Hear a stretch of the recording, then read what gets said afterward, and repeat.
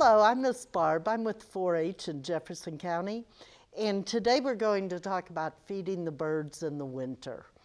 They need a lot of fats. Birds have to keep warm, they have to keep moving. Your average bird that comes to your feeder flaps their wings about 40 to 50 times per minute, so that takes a lot of energy when they're moving. We're going to do a very simple feed. You can buy suet, but you can also make your own bird food using simple ingredients from your kitchen, any type of shortening or lard, peanut butter, and cornmeal, and then I'll show you how to make a feeder to put it in. So you put in, no exact measurements, a scoop of peanut butter, and a little bit more of the shortening than you have of the peanut butter. Mix them together. You can use your hands for this. Usually I do, but today I'm going to use a spoon just so I don't make a mess everywhere. And then you want to add cornmeal. And the cornmeal, you're going to add it, and you're going to end up with almost a Play-Doh consistency. The good thing, if you mix this with your hands, is that because of the fats, it really softens your hands up. And you mix, and then you can see, I need more cornmeal. It's still not very thick. I'll add a little more. I want a consistency that's fairly thick because I want it to hold on the feeders. You see a lot of times people dip pine cones and then they put seeds on it. Be careful when you do that. Make sure that you are doing it when it's cool enough, because if you do it when it's hot, for one thing, what you're using will melt some. Also, the seeds can start to mold because of the moisture. And you're going to decide what kind of birds come to your yard. Don't put out just bread and leftover biscuits and all, because that's going to draw in the starlings, and you don't really want them. If you want things like cardinals, you want to put out black oil sunflower seed. This mixture will draw in your woodpeckers and your chickadees. So you decide by what you put out which birds are going to come to your yard. Now, I have two different feeders here.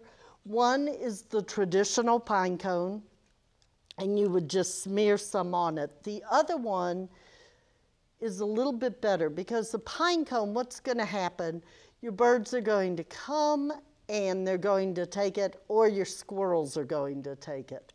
They're going to remove the pine cone, or the pine cone will fall apart because they get pulling at it. So what's even better is when you have some branches come down. Save some that are about this diameter, and you don't want branches sticking out, because the birds that use this don't need to perch. They're going to be birds that can hold on to the side of the branch.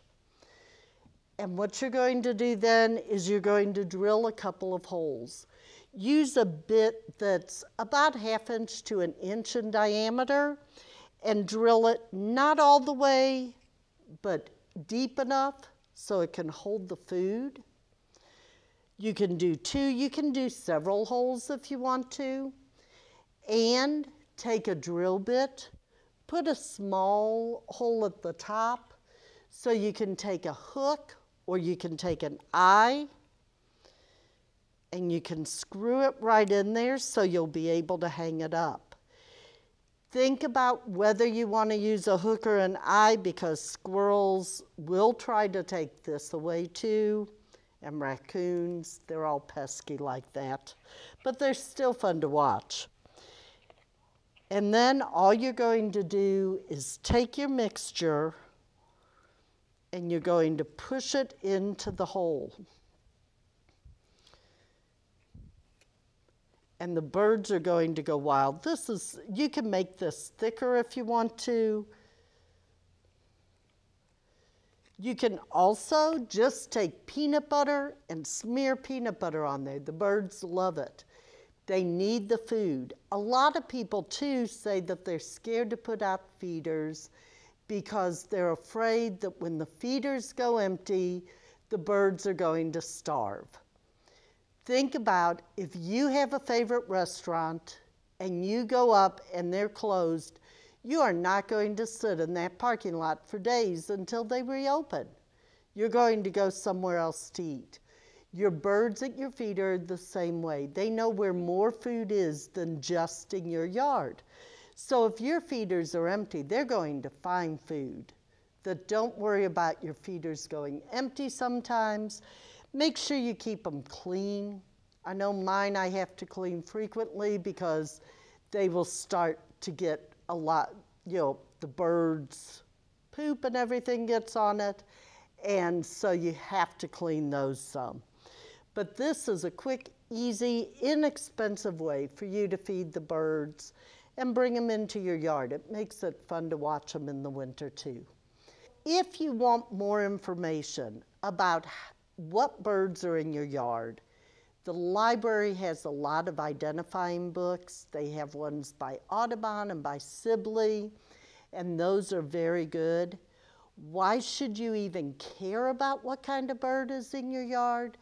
Think about if there's an accident, you're going to say, oh, that's a shame. But if it's a name of something you know, you're going to care. Right now, birds are in decline in the country, and some of them are ones that you're familiar with. The chickadee is in decline. So when you know the name and know they're in decline, it makes you care a little bit more about nature and about what's going on outside your window. Enjoy yourself, go bird watching. You can watch out your window, you can take a walk.